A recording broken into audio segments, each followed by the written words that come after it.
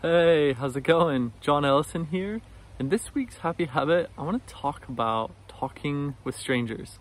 Striking up a conversation with somebody in line, on a bus, on a train, whatever it is. Just the whole phenomena of speaking to somebody that you don't know. The research on this is quite astounding in that most people believe that talking to a stranger is going to be a really unpleasant experience and isn't going to increase their happiness.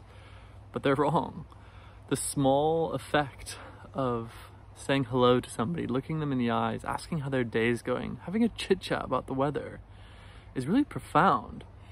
And the science kind of demonstrates that we're actually designed to interact with people. Our minds are hardwired for social connection, and yet the world in which we live often deprives us of this.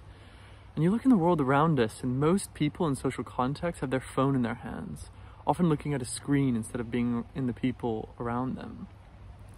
And this is really sad because now more than ever, people are reporting higher levels of depression, anxiety, and loneliness.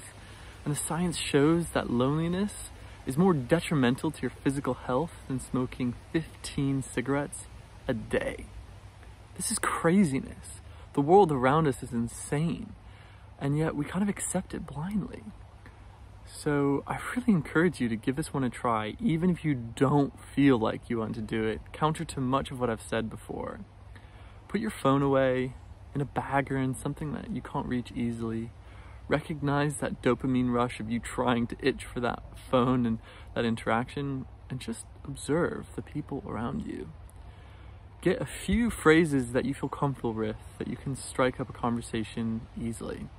Mine are, hey, how's it going? How's your day going so far? What's new with you these days? They're simple, canned responses that I feel comfortable with and I can kind of pull out in any setting. And they're effective. Most people are genuinely willing to interact, at least at some level of depth. And every now and then I find that some people really open up and surface, and some beautiful things can happen, especially for people who are often overlooked and neglected in the day-to-day life. So see what you think. Give this one a try and let me know how it goes. I'd be really curious to hear about your experience. And as always, no matter what happens, just be kind to yourself. See if you can adopt a heart of a child, a playful, curious exploration of this whole journey of what it's like to be human and how we can be happy in this crazy world we live in. Have a great day, and we'll see you next week. Thanks.